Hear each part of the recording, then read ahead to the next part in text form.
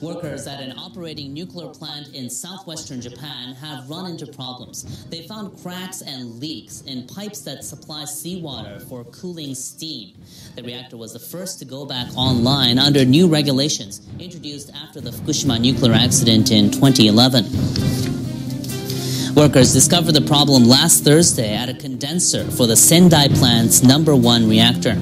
Employees with Kyushu Electric Power Company found elevated salt levels in the machine. The condenser uses seawater to turn steam from the turbine back into water. The reactor has 3 condensers, and each one is equipped with 26,000 thin pipes that carry seawater. Utility officials have been inspecting the pipes, finding cracks in 5 of them at one condenser, and they say seawater had leaked from them. Workers stopped the flow of water by putting plugs into the 5 pipes. They're now checking other ones. Officials with the plant operators say they'll keep running the reactor.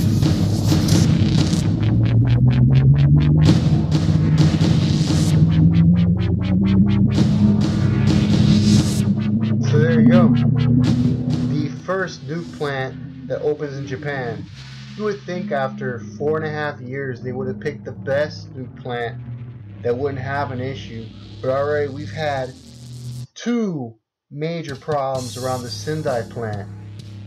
First, you have the 5 calderas that are surrounding it. You have this eruptions that are coming around this plant.